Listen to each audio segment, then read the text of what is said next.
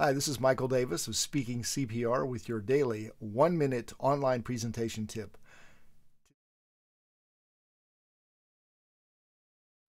Today's tip is to set expectations early in a business meeting.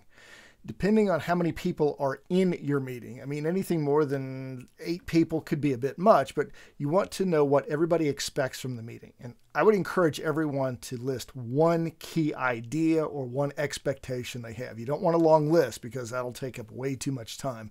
But go around the room, the virtual room, and ask everyone, what is the one expectation you have for today, or what's the one outcome you need to make this a successful meeting?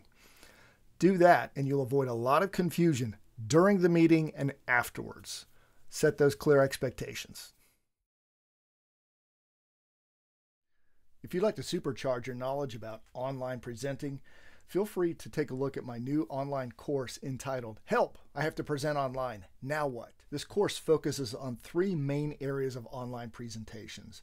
Number 1, setting a distraction-free environment for you and your viewers. Number 2, crafting clear and concise material that keeps the interest of your viewers. And number 3, delivering in an entertaining and informative style that keeps the interest of all attendees from beginning to end. In light of how coronavirus is affecting us on so many levels, including financially, we're offering this course at a super discounted price of just $47 through the end of April. For more information and details about this course, feel free to click on the link below this video.